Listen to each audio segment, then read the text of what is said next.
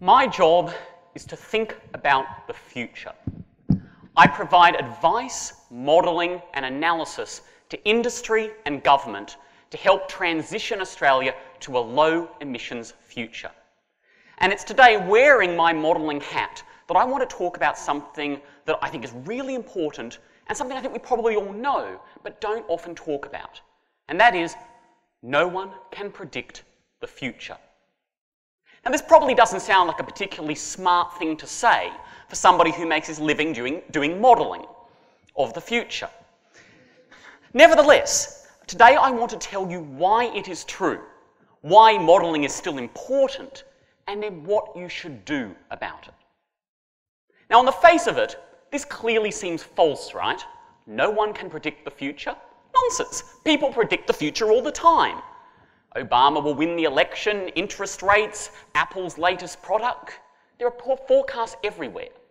So maybe what I really mean is that no one can predict the future correctly. But that's also false, right? People correctly predict the future all the time. Unfortunately, they also incorrectly predict the future all the time. And if you don't know which forecast is right and which is wrong, what does that really mean about your predictions?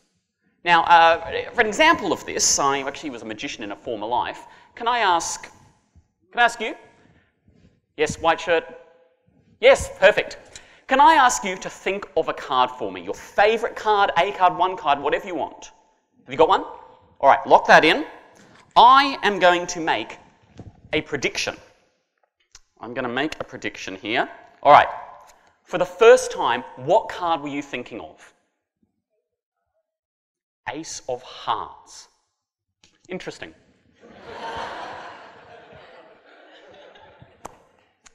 Not that impressive, right? And yet, if I do this presentation another 51 times, give or take, sooner or later an audience is going to think that I am a god. Incorrectly, obviously. Unless they do their research, they won't realise that I picked a card purely by chance and got it right. Now, in this way, we can do all sorts of crazy things. Psychics, for example, they make their living by making so many predictions that eventually they get something right. And everyone forgets about the 99% they got wrong. This is why scientifically psychics are known as frauds. Funnily enough, financial analysts work exactly the same way. Study after study shows that hedge fund managers, investment fund managers do no better than chance. They're simply the people that happen to guess the Ace of Hearts right, the successful ones. And 5 years later, they'll guess wrong, and they're at the bottom of the pile instead. The Reserve Bank of Australia, who you would hope know what they're talking about, recently reviewed their financial forecasts and showed that they do no better than chance flipping a coin, except for a couple of headline items, like interest rates, the thing that they control the most. No one can predict the future. Well, what about other things, like society, technology? Do we do better there? I have a great example of this. Isaac Asimov, the famous science fiction author, 50 years ago, wrote an article in the New York Times about what 2014 would be like. His predictions were amazing. He predicted solar power in Arizona. We built the largest power station of its kind there last year. Self-driving cars, just like what Google is developing right now. Complete freezer meals. So, not a utopian future then. Unfortunately, he also got a couple of things wrong. He predicted nuclear-powered toasters, moon colonies, and a society of enforced leisure, where the greatest thing available would be work. I wish. So, in fact, I went through his whole article and I colour-coded what he got right, wrong, and And you can see that for any single one of his predictions, it's really no better than 50-50 whether or not it would come true. Now, maybe that's better than the average person. I mean, there's a lot more wrong answers than right answers, right? You know, there's a lot more than one card in the deck. But nevertheless, it means that any single prediction cannot be relied upon. So what I really mean is that no one can correctly and reliably forecast future. Now, there are many reasons for this. Part of it is, of course, that there is a lack of selection bias in forecasts. Anyone can make a forecast, and in many ways, the wackier and crazier it is, the better. I mean, look at the recent Malaysia air flight disappearance. The more far out and arrogant your theory was, the more likely it was to get news and blog time. And if you make a forecast far enough into the future, you can get all your speaking invitations done long before anyone knows if you were right or wrong. This is a really serious problem. Just like the card trick, if I don't show you my forecast in advance, you don't know whether I'm right or wrong, or whether it's just by chance. There's more serious problems, though. And some of this is a big body of research here.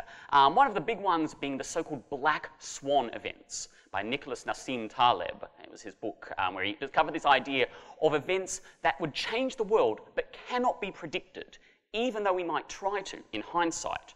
Rumsfeld later paraphrased this oh so eloquently as the unknown unknowns. Now, there's lots of examples of this, but if we go back to Asimov for a moment, we looked at what he got right and what he got wrong, but it's also worth looking at what he didn't get. For example, he didn't talk about the internet. How can you be a credible forecaster or foreteller if you didn't predict the internet, which has changed so much? His earlier works didn't predict transistors. His modern computers still ran on vacuum tubes. Multivac was his computer.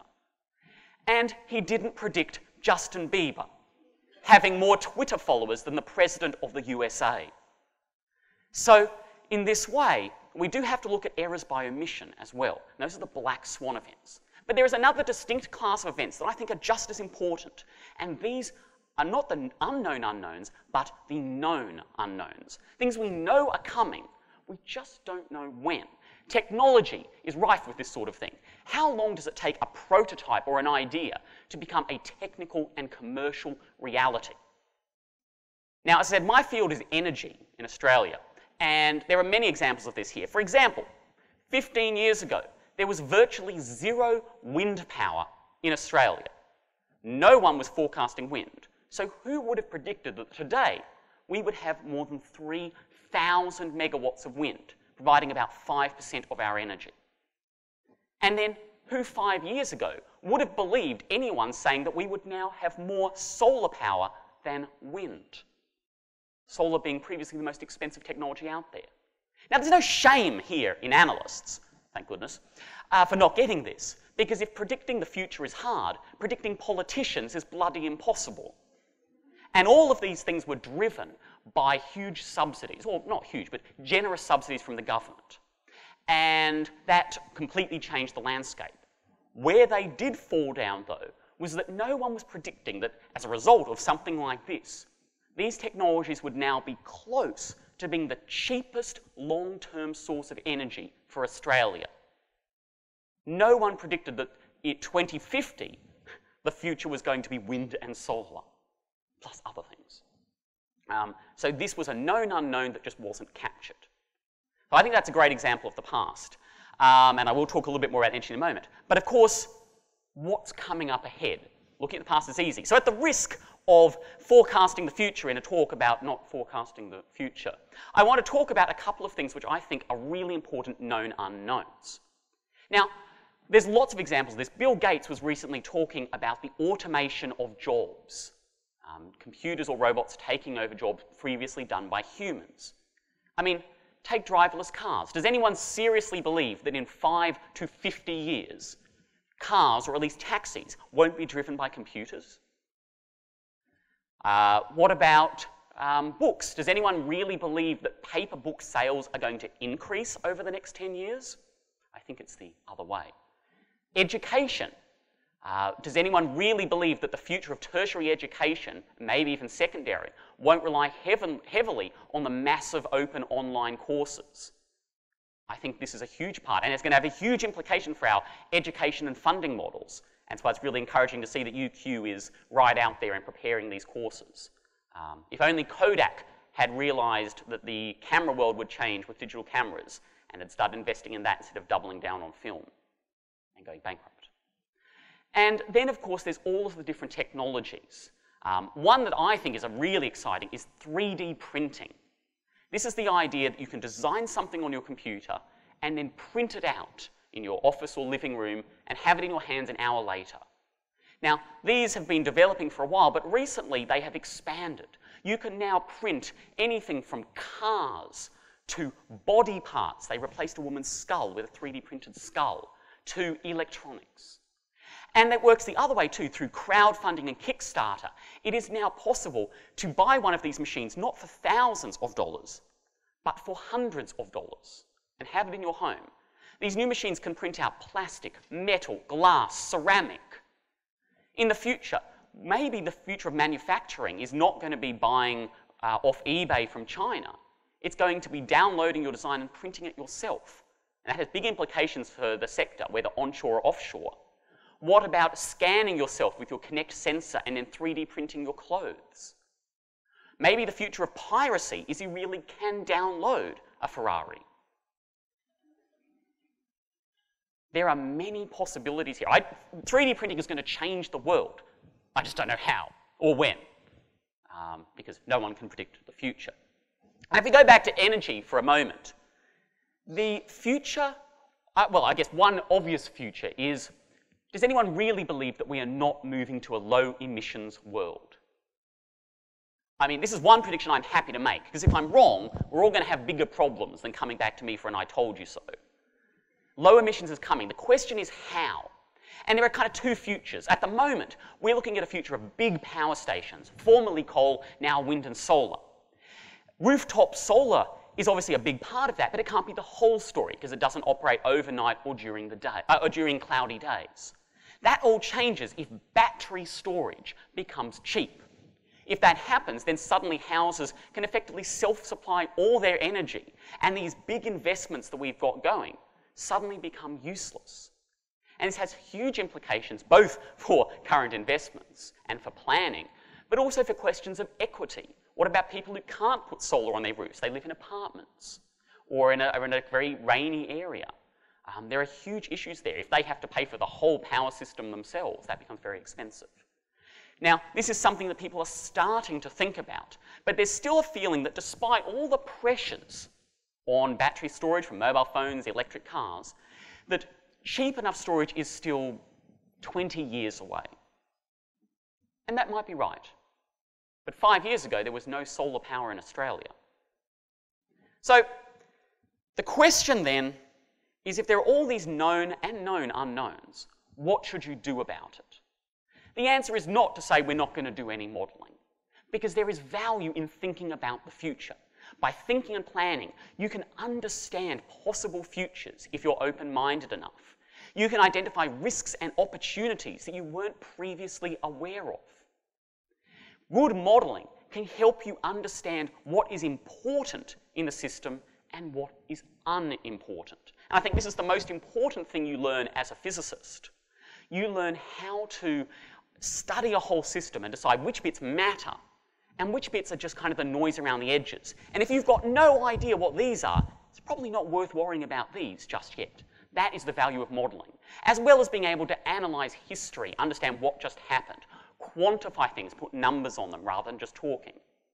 There is value here. The problem with modelling only comes when you seek certainty rather than try to understand uncertainty. The right way is to model many scenarios to understand risks and benefits.